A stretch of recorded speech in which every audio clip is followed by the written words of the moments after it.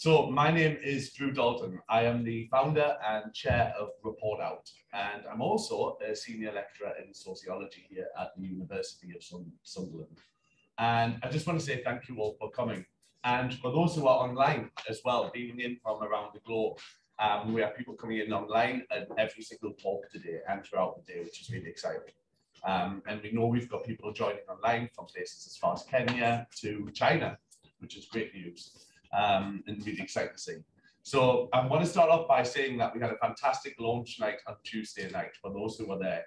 At the National Glass Centre, we were proud to host for the first time in the United Kingdom ever, the Amsterdam Rainbow Dress, which for those people who don't know, is made up of flags of all the countries in the world that criminalise same-sex acts. And every time a country decriminalises, that flag is then removed from the dress and replaced with a pride flag. So slowly but surely, the dress will eventually become one huge pride flag over time, as we see the dominoes dropping around the world, which is great. My speech then was a little bit more fire and brimstone, a little bit more what the world is looking like. But today we've got Mark, who's far more informed than I am and an excellent author. And I'm a personal groupie of Mark's, and you'll find that in your bag that you have a copy of Mark's book, which we give you all for free as well. So do enjoy it. It's an excellent read. So to be very brief, the reason why we're doing this is because this conference originally was going to be a UK government conference. It was going to be called Safe to Be Me. Until, as you may have seen on the news, the UK government, as led by Boris Johnson then, had promised us for a long time a ban on conversion therapy. And that never materialized. Instead, what we got was a partial ban, which only would include lesbian, gay, and bisexual people, not people who are trans, non-binary, or intersex. And as a result, we pulled out the conference. We were meant to be part of it. And a lot of other organizations came out as well and refused to join it. So the conference never went ahead. So we thought, okay, with a significantly smaller budget, with a little bit of love, and as I said at the launch night, a little bit of glue and sellotape holding things together, we'll do our own. And this is why we call it Safer to Be Me, as a little pun on the government's Safer to Be Me conference.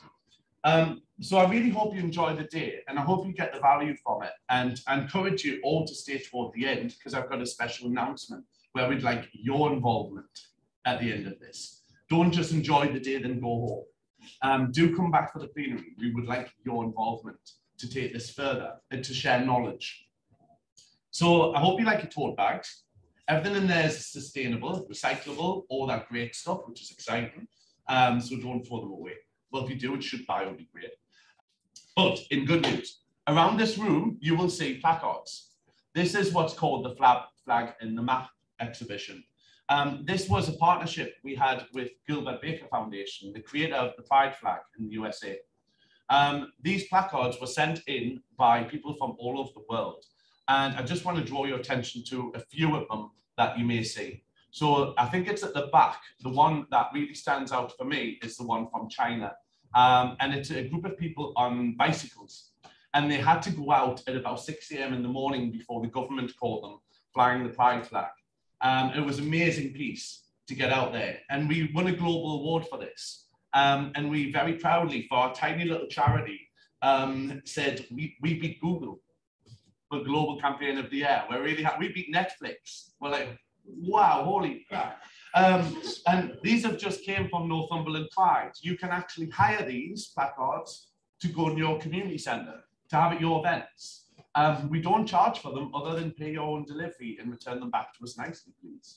But if you have a school, college, university, community centre, or whatever, you can use these placards and use your time out today to read the story. Some of them are tremendously optimistic, others are heartbreaking. And they're coming from everywhere, from the Kakuma refugee camp in Kenya, right up to Malta. And you'll notice Tanya Stevenson with the largest trans flag in the world officially, carrying it, which is an act in itself. We also we made these placards into a beautiful book as well, of all of these stories, because there are more than these. There's 200 in total. We have 50 printed. If you'd like to buy a copy of the book, we're selling them for £20, cash card accepted at the registration desk. Please buy a copy, all the money goes towards the charity, to us and to Gilbert Baker. So we really hope you stay all day and evening with us. We have 3 lots of talks in 3 separate rooms going on simultaneously. Most are face-to-face, but for different reasons, visa reasons or whatever, we may have to beam some people in on live. So at this point, I'm going to humbly step down. Now I've done all the information bits, and I'm going to hand over to the wonderful Jon Timmis, our Deputy Vice Chancellor. Morning, everyone. I'm not sure how to follow that, actually, Drew. So much for your 5 minutes. I really will be 5 minutes on that. So as Drew says, my name's Professor Jon Timmis. I'm the Deputy Vice Chancellor here at the University of Sunderland. And as part of my portfolio, I lead on our equality, diversity and inclusion work as well. And so it's a real pleasure to be here this morning to welcome you to the university. For those of you who are here for the first time, it's always like this in Sunderland. It's always warm. It's always sunny, and this is just like normal, really, to be quite honest. And for those of you who couldn't make the trip over for various reasons, then you're missing a heat wave at the moment. If you do get a chance, I'm not going to kind of compete against your film tonight, which sounds great, but we do have some fantastic beaches here in Sunderland, which you might not realise if you haven't actually been about a mile just slightly north of here. And there's 2 or 3 miles of wonderful coastline and beaches. So if you do get a chance to go and have a look and walk on the beach, then I would encourage you to do so. So I'm really delighted and really proud to be hosting this here at the university. Drew asked me about kind of hosting this a while ago now. I forget, I can't quite remember. And with notable Drew enthusiasm, it was very hard to say no in terms of having you here. So it's a real pleasure to have you here with us today. And just a little thank you on our behalf to the organising team, Drew and the rest of the team for organising it. A huge amount of effort goes into organising events like this. If you've ever done one before, you know what I mean. It's a lot of work, and so it's really nice to see it come together in one thing. Our university mission here at Sunderland is to be life-changing, and we take that really seriously. It's our kind of motto, if you like, our vision. And we mean life-changing for our students in terms of giving them opportunity that they might not normally have had, to kind of further themselves, get a new career, and move on in their lives. We also mean life-changing for society, and particularly the city and the region in which we are based. So the University of Sunderland is what we call a civic institution. So we take our role in society incredibly seriously, and we work tirelessly with the City Council, the regional authorities, and different kind of charitable organisations to make a difference. And so making a difference is what we're all about here at the university. That's why having symposia and events like this is so important to us, because I think it's events like this where you can come together, you can discuss, and you can try to make a difference and think about how to move society forward. And that whole thinking, that whole research for me is vital. Those discussions are absolutely vital in order to bring new ways of thinking, challenge thought and challenge each other, and drive ourselves forward. So for a university to be hosting it, it's exactly the right kind of thing to do.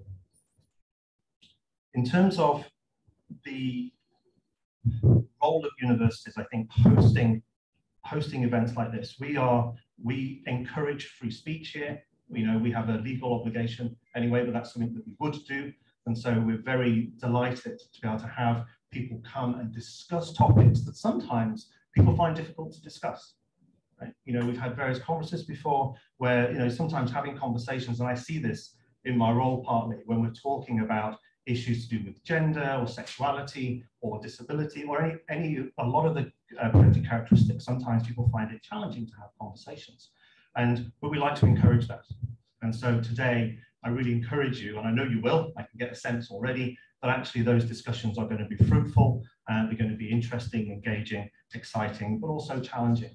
And that's something I always encourage people to do at conferences, and this is challenge each other, you know, but in a good, positive way, because that's actually what, you know, from an academic's perspective is what it's about. It's challenging that thought and being open and being free to be able to do that. And so for me, that's really, really important. I was reflecting a little bit when I was thinking about what to say here this morning. You know, often they roll people out like me, you know, to say welcome to the university and think, oh, goodness me, God, you know, say, you know. But I was reflecting a little bit. You know, I'm of an age where I was a teenager in the 1980s in the UK, and so I'm of a certain age. And when I left school early at 16 actually, and I'm actually a classically trained chef, believe it or not, even though I'm a deputy vice chancellor. But my original trade was one of a chef, and I went to catering college in a place in England. And at the time I met, there was a friend of mine, his name was Pete, and he was the first openly gay person I'd ever met.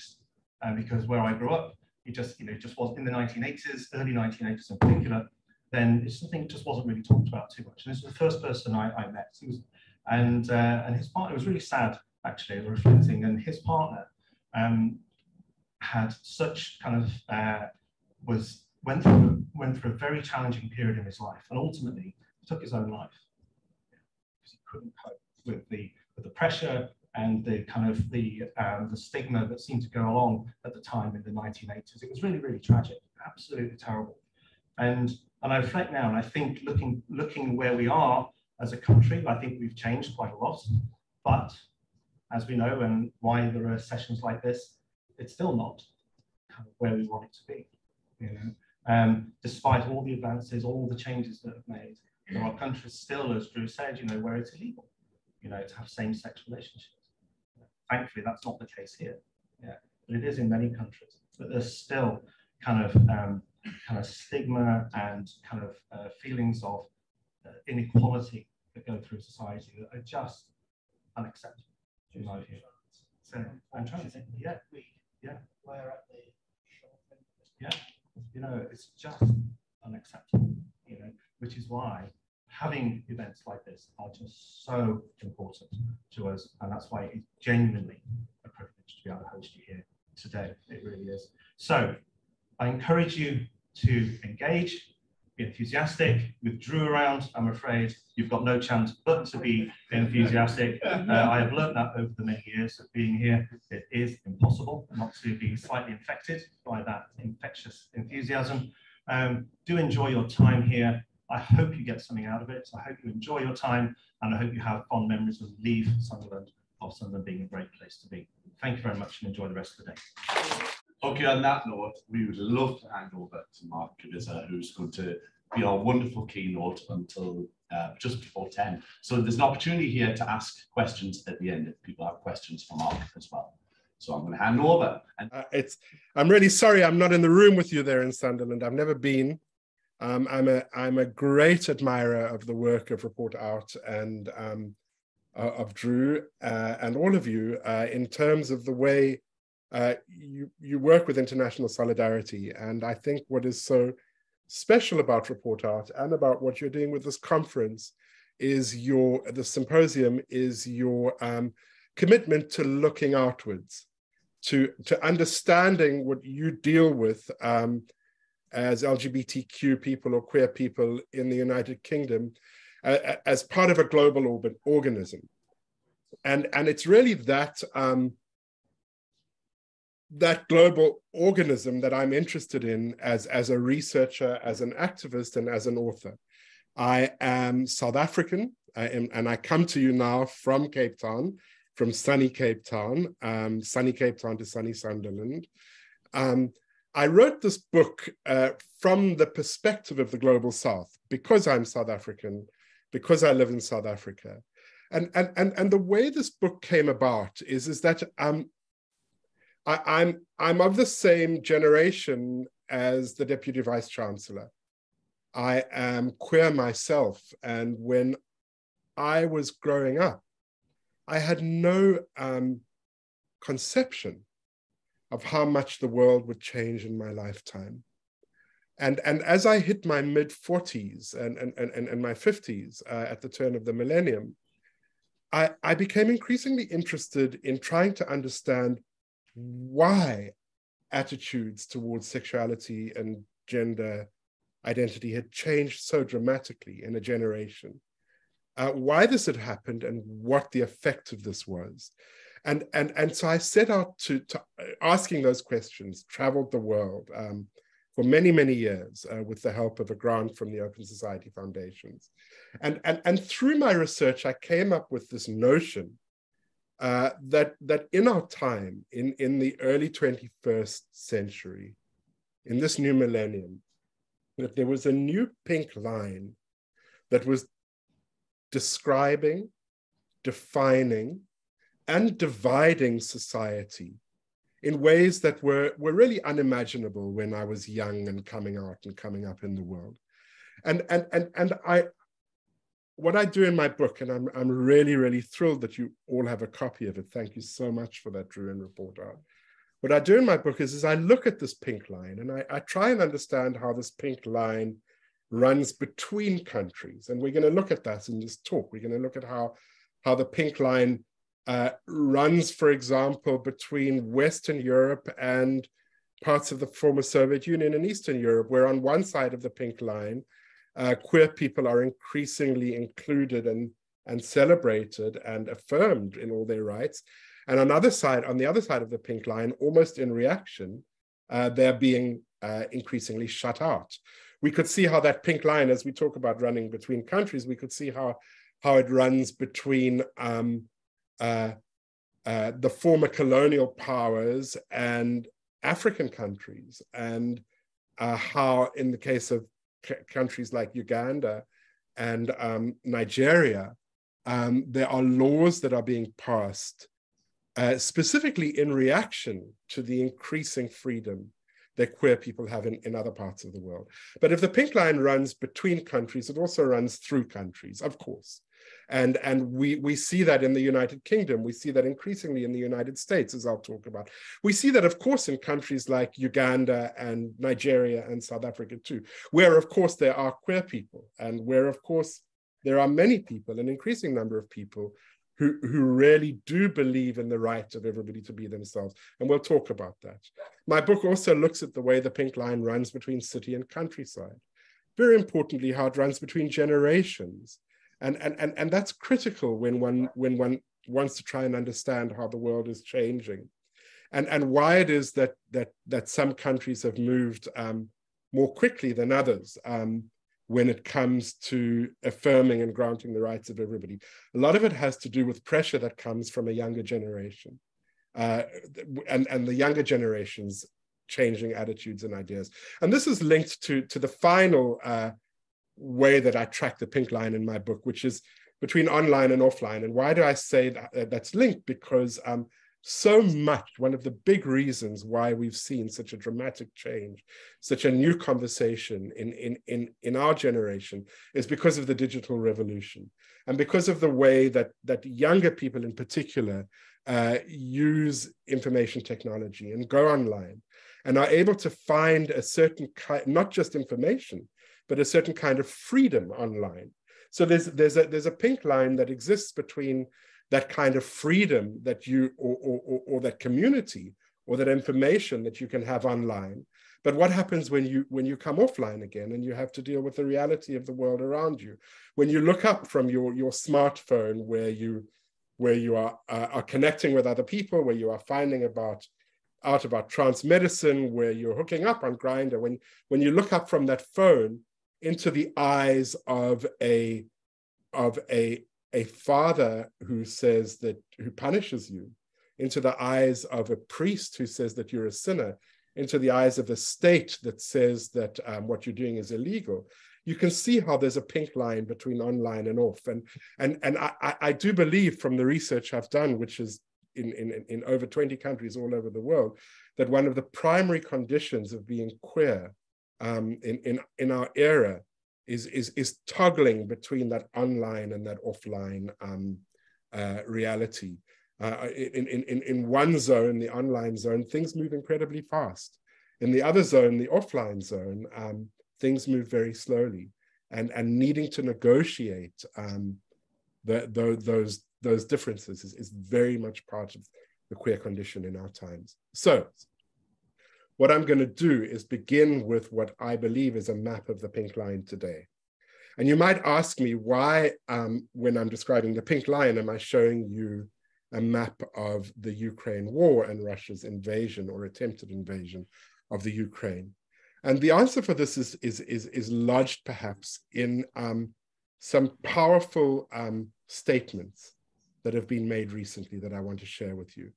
Look at what Vladimir Putin said when he started the war against the Ukraine.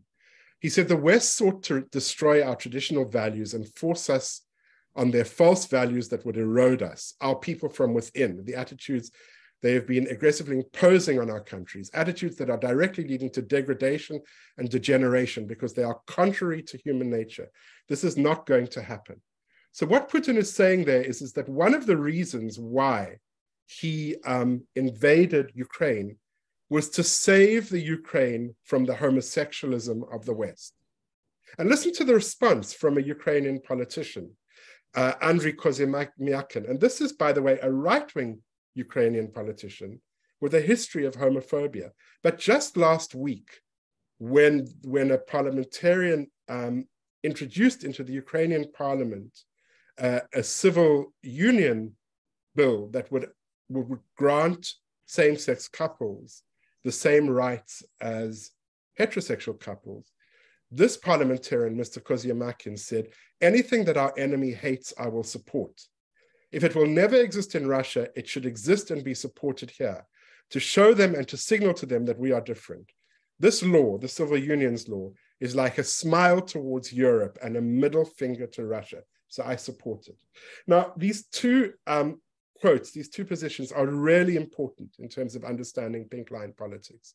And the reason I say that is because on both sides, you have, I mean, maybe we are on the side of Mr. Kozymiakin and not on the side of Putin, but we need to see when we look at these quotes that on both sides, it isn't really about us. It isn't really about LGBTQ people or queer people. It's about our rights being instrumentalized by people fighting another battle and using us to show the finger to Russia, to assert a Russian identity against the West for reasons that really have nothing to do or very little to do with our own claims for equality. And I think that's really important to understand the way that in this era, one of the features of the pink line, of the politics of the pink line, is the way our rights have been instrumentalized. Maybe to our benefit on one side, definitely to our benefit on one side, but we still need to understand the dynamics. What I like to say is that in this Ukraine war, the very first missiles that were fired over Ukraine airspace were homophobic missiles. And why do I say that? I say that because in 2014, when Ukraine was going through a referendum to decide whether it would join the EU, Russian agents in Ukraine launched this huge campaign all over Ukraine. And here is one of the pieces of the campaign photographed in Kiev, a sign that says association with the EU means same-sex marriage. So you can see how that side was using it. Here is a quote from somebody in that campaign. We oppose the signing of the association with the association agreement with the EU because it will lead to the inevitable homosexualizing of Ukraine. More recently, the Archbishop Kirill, the head of the Russian Orthodox Church, has said that one of the reasons for the Ukraine invasion is to save Slavic peoples from gay pride marches. Now, this doesn't really have anything to do with queer people. This has to do with a whole lot of other reasons, with Russia's attempt to assert itself geopolitically, with Vladimir Putin's attempt to cement a relationship with the Russian Orthodox Church, with an attempt by the Russian government, or in the case of Africa, if we look at Africa, by the Ugandan government or the Ghanaian government or the Nigerian government, to distract attention from things that really matter and really bother people, such as poverty and inequality and unemployment and hunger and rising inflation. This is a very convenient way of distracting. Now, it was lovely to hear Drew speak earlier about the map that's expanding and the flags that are expanding. And you probably know that just this week, really 2 days ago, the latest country to join those countries that grant full equality to same-sex couples is Estonia. So on this map, you see Estonia up there next to Russia and under Finland as being light blue, because when this map was taken, there was still civil unions. But we can now make Estonia dark blue. And this is incredibly significant because Estonia is the first former Soviet country to permit same-sex marriage. And Tallinn, the capital of Estonia, is only 350 kilometers from Leningrad. So at the same time as Estonia is, this is a very graphic example of pink line politics and what happens on either side of the line. At the same time as Estonia is granting full rights to queer people, at the same time as Latvia, the country just beneath Estonia, has elected an openly gay president, just 200 kilometers, just across the border in Russia. The Russians, as really part of their campaign to repress, to conquer Ukraine and to assert totalitarianism, the Kremlin has increased its anti-gay propaganda, has expanded its anti-gay propaganda legislation so that now it is not only illegal to quote unquote promote homosexuality to minors, but to promote homosexuality to anybody. I think it's really interesting to read what the Estonian Prime Minister said upon the passing of same-sex marriage in Estonia. She said, "My message to Central Europe is that it's a difficult fight, but marriage and love is something you have to promote. We have developed a lot in these 30 years since we have freed ourselves from the Soviet occupation. We are equals among same-value countries." She's saying here that we are doing this as an act of liberation from our former oppressors, Russia, as well as because the Soviet Union, as well as because we believe in the equality of everyone. There's a geopolitical agenda here, an anti-Russian agenda here, as much as there is an agenda of saying hello to Europe and of granting rights to Estonian people. Once more, we need to understand that. And we need to understand that within the context of global geopolitics. And for this reason, I've put up a historical map next to show you a map of the Cold War. And it's really interesting to me that when we look at these maps of LGBTQ equality today, we use blue and red in the same way as blue and red were used to show the Cold War of the past. And this provokes a response from some countries, particularly in the global south, and particularly in the east, in the former Soviet Union, from some actors in those countries to say that this is a new Cold War being fought by the West, and this is a new form of neo-colonial oppression. And one of the things I do in my book is I examine that and I pass that. Because there is, we have to admit, a similarity between the Cold War map of 1985 and a global culture wars map of today. This is a map that shows in blue those countries where there are rights for LGBTQ people, and those countries in a sort of pinky red where there aren't. The notion of globalizing the culture wars has become a very prominent one in understanding what's happening in the world. And the really important work was done a few years ago by an amazing African Anglican cleric named Kapia Kawama from Zambia, who wrote a paper called Globalizing the Culture Wars, looking at the way that the United States, and that particularly right-wing Christian actors in the United States, have exported ideas, have exported the homophobic script, have exported a form of political homophobia from the United States to other parts of the world. And this is verifiable. This is verifiable in the way that homophobic legislation, such as the new Anti-Homosexuality Act in Uganda that was passed just a couple of weeks ago, came about, and the role that right-wing evangelical Christians played. It's also verifiable through global organizations that began in the United States, such as the Congress for the Family, that really introduced Russian and Polish and Hungarian right-wing actors to this idea of how you could instrumentalize homophobia and create a new sort of coalition between right-wing politicians and churches struggling to remain relevant using homophobia globally. So this is a global phenomenon that has its roots very much in the West, and that's incredibly important to understand, particularly when one wants to try and debunk or interrogate the notion that it is gay rights or trans rights that is something that's being promoted by the West. In fact, it's political homophobia that comes from the West too. So let's ask the question, is the LGBTQ rights movement a form of Western cultural imperialism?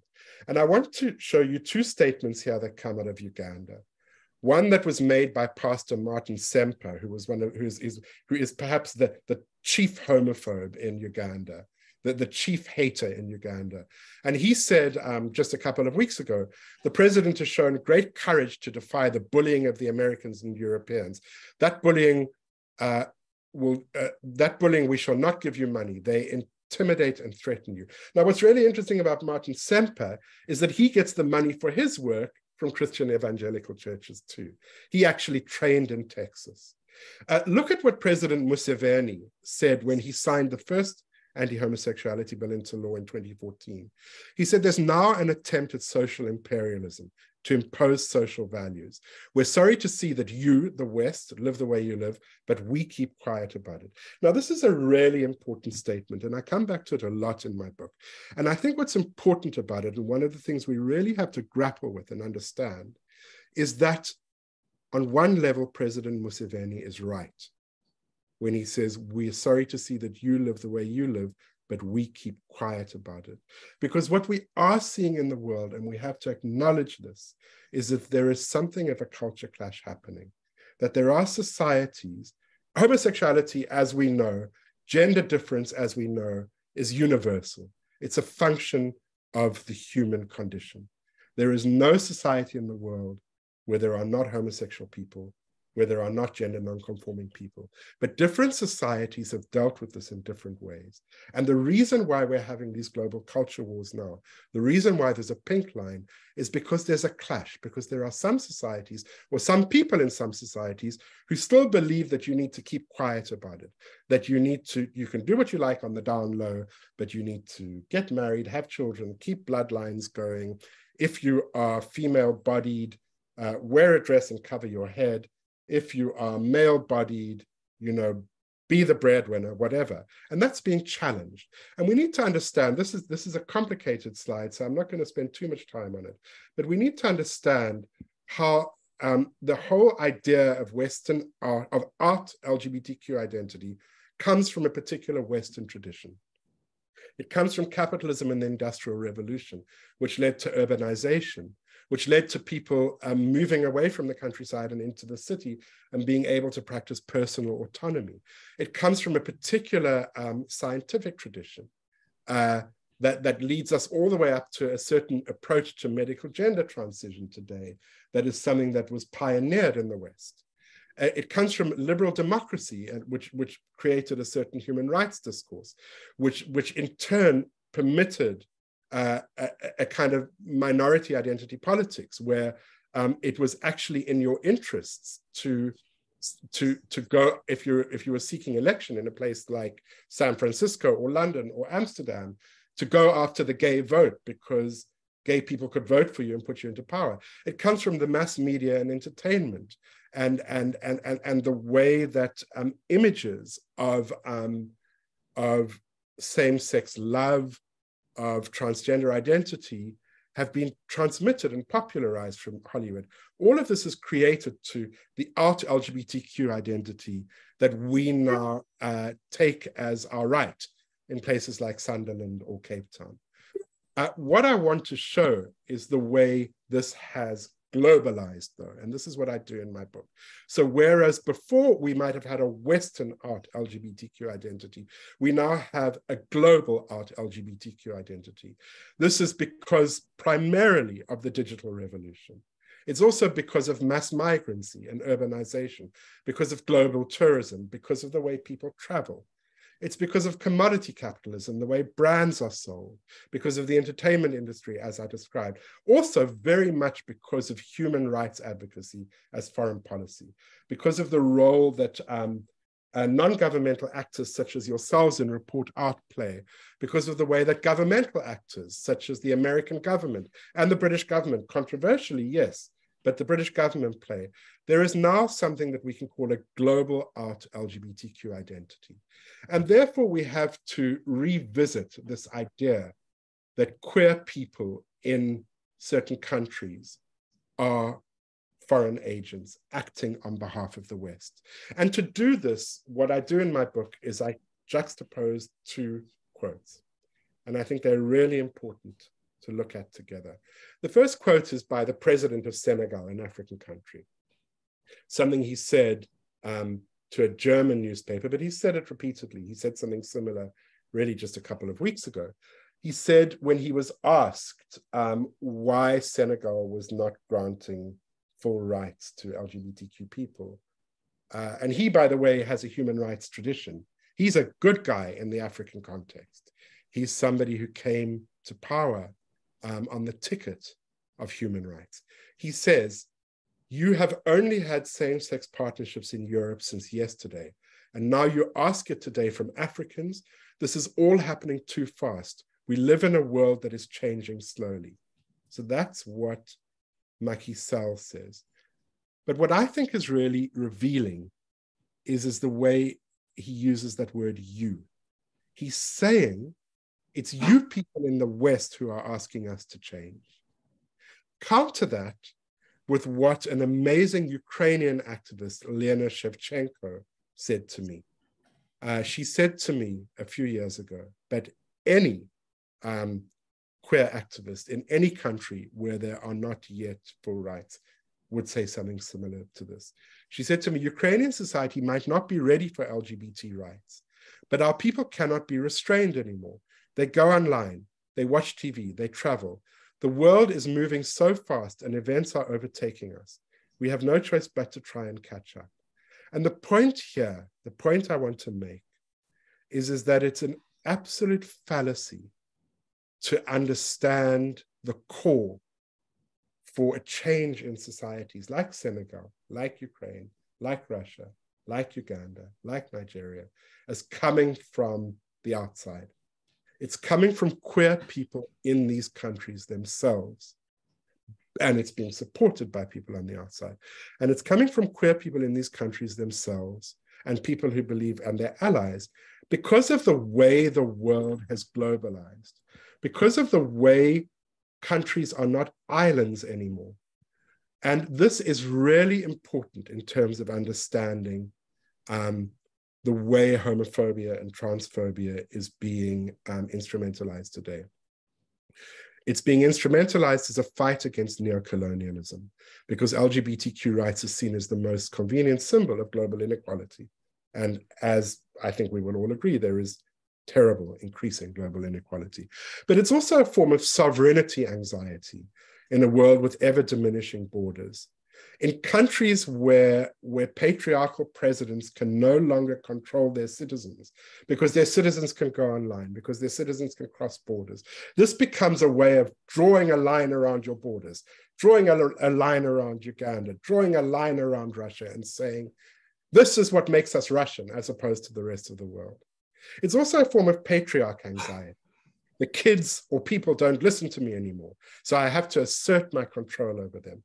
And finally, very importantly, it's a way of fueling moral panic. So it becomes a useful new scapegoat that presents itself that can be used for political purposes. And the script for this, I want to repeat, was written in the United States with Anita Bryant's Save Our Children from Homosexuality campaign in 1977. You got it in the UK. Those of you who are old enough will remember Margaret Thatcher in section 28. And Mrs. Thatcher saying, children need to be taught to respect traditional moral values, and instead they're being taught that they have an inalienable right to be gay. We have to stop that. That was the script. It comes from Anita Bryant and the Conservative government of the United Kingdom. And it was exported to Russia and Russia's gay propaganda laws in 2013. It was exported to countries like Uganda and Nigeria in the way that they formulated their anti-homosexual legislation.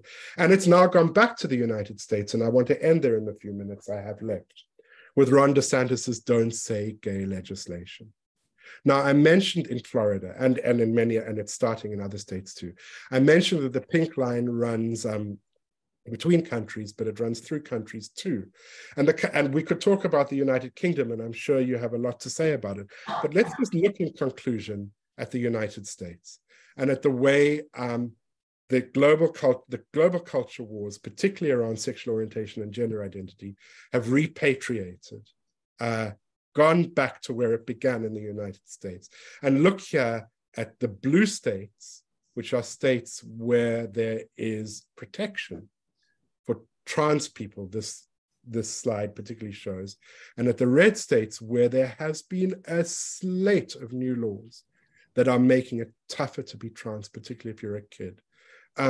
The Human Rights Commission, the Human Rights Council, the LGBT organization in the United States, has spoken about a state of emergency for LGBTQ Americans.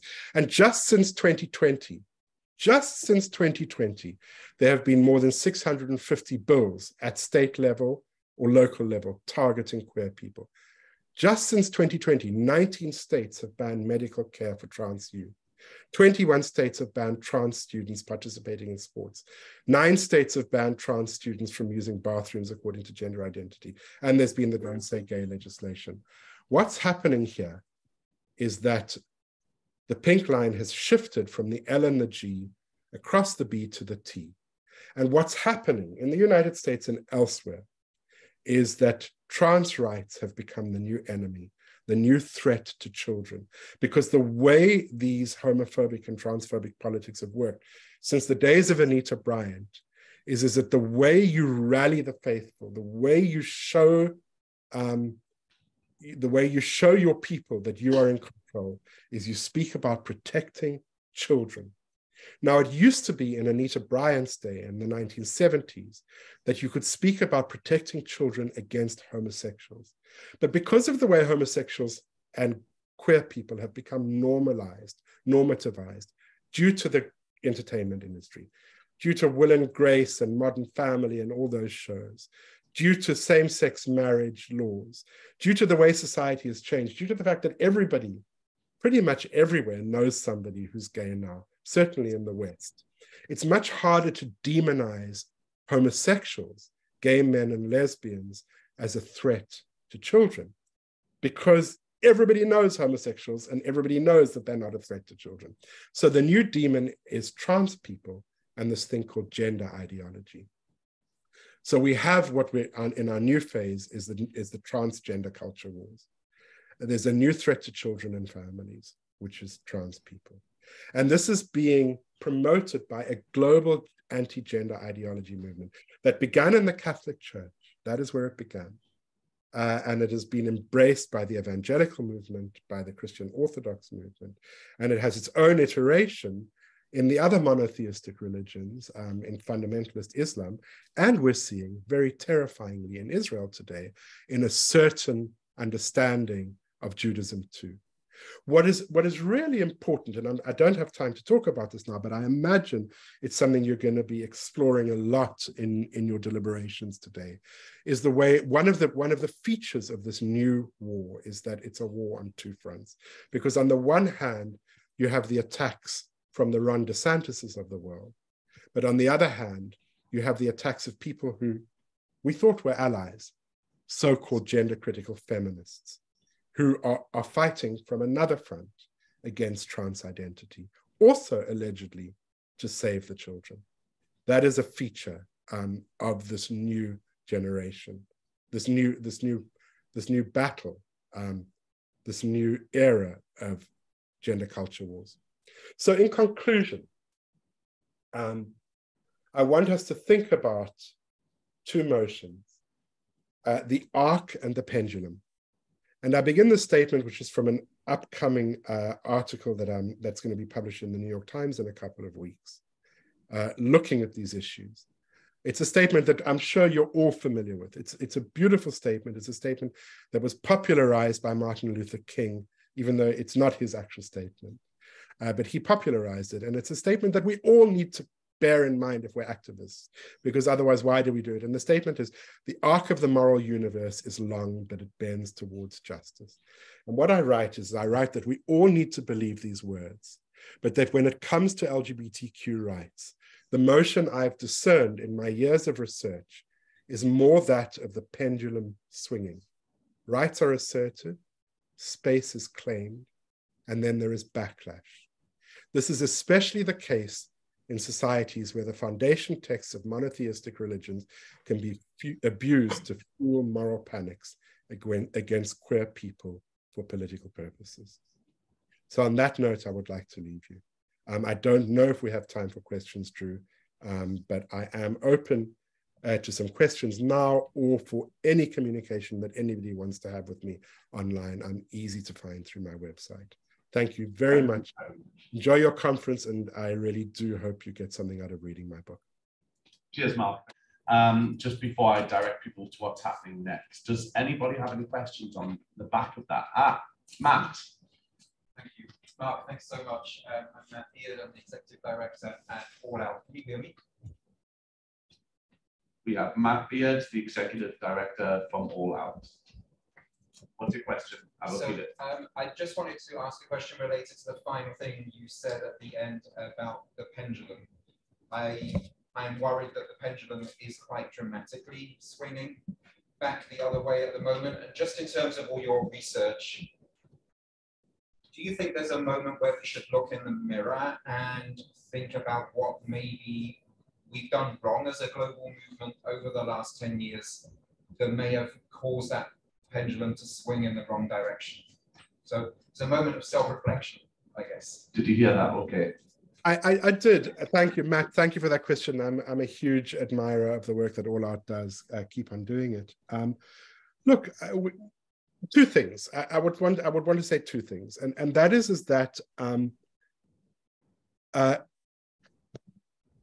the pendulum swings and the arc bends. That it's not like the one replaces the other, because there are certain things you cannot put back into a box. You know, it's really interesting for me to remain in touch with the people I interviewed at great length in Russia, because I have a chapter on Russia in my book, and to speak to my friends and comrades in Uganda, which has just had this terrible new legislation. And what's interesting is that even if the national climate or the political climate changes, and even if that affects your safety in a broader sense, we all also live in islands, in small islands, and we all have small islands of support around us. And if you've come out to your family, or you've come out to your neighbors, or you've come out to your friends, and they've accepted you or celebrated you, that remains. So you can be forced back in publicly because of new laws. But in your own life, the way you're accepted remains. And that remains the seed, the germ for the future growth once the pendulum swings again. Because that's the other thing I'd say about a pendulum swinging. A pendulum never stops swinging, right? And I think we need to understand this as something existential and eternal, this pendulum swinging. That we will continue wherever we are to make the claims for our rights. We cannot not. It's a force of nature. It's a force of physics. That being said, you're absolutely right. Let's get to the meat of your question. You're absolutely right that we need to look in the mirror all the time, and not in a narcissistic, self-interested way, but in a way of trying to understand what has happened and why. Now, there are certain things beyond your control as people from the global West who are promoting international solidarity. You cannot control how someone like Vladimir Putin or Martin Semper might want to use your campaign to fight their own battles. But clearly, the most powerful way to counter their battles is for queer Ugandans or queer Russians or queer Ukrainians or queer Nigerians to speak up, and for their allies to speak up, their parents, their pastors, their neighbors, their employers. And I suppose if one were to look in the mirror, an absolutely critical thing for international solidarity organizations and government actors to do. And I know, for example, that you at All Out and you in Report Out already do this. So you've already looked at the mirror, is to think about how the statements calling for rights come from Ugandans and Russians themselves, rather than, or more powerfully than, statements that you might make. So that your campaigns aren't abused, or that you can limit the way your campaigns are abused by actors, by haters, who will use your campaigns to show that this is something coming from the West. Brilliant, thank you. Do we have one more question before we, and then I know our speakers are getting nervous. Very quickly, please, Joanne. As a humanist, Marxist, Mark, and human rights activist who travels around the world quite often, how do we go and defend ourselves against a UK government that's got an undeclared official war against intersexual people like me and trans kids, trans people? I'll give you an instance. I was in a restaurant yesterday where I had a woman literally shouting across trans men are not men, trans women aren't women. So I got my own reward back by saying trans rights now, shouting going out the door. So it's, at the end of the day, it's getting to be such a toxic atmosphere if you're part of the intersexual or transgender community in the UK, where you be beaten up on the streets. So how do we defend ourselves from right-wing politicians who seem to weaponize us? Look, thank you for that. And I mean, it's devastating to hear that first-hand personal testimony. I'm so sorry. The context of that testimony, I can't say if this is true in your case because I don't know you, but the context of that testimony, from what I've seen elsewhere, is that what has triggered this toxicity, whether it's in the United Kingdom in the way you're describing or elsewhere in the world, is people such as yourself refusing to hide anymore, refusing to be quiet anymore, insisting on being yourselves. And there are only two ways forward. One is to go into hiding again, which is firstly impossible for most people, and secondly, defeat. And the second is to fight your corner the way you did, and to draw allies around you as you fight your corner, and to draw allies around you using science, using reason, and to take faith in, I mean, I just saw very interesting research from the United States, which shows it shows that even as the state of emergency is expanding against LGBTQ people, and specifically trans and gender non-conforming people and intersex people, even as that is happening, the numbers are showing that in terms of what people actually think, an increasing majority believes in the full rights of trans people. So there's this disconnect between what certain right-wing actors, such as the Trumps and the DeSantises,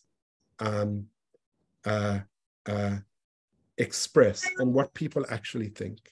And smart politics is about figuring out how to reach what you could call the silent majority.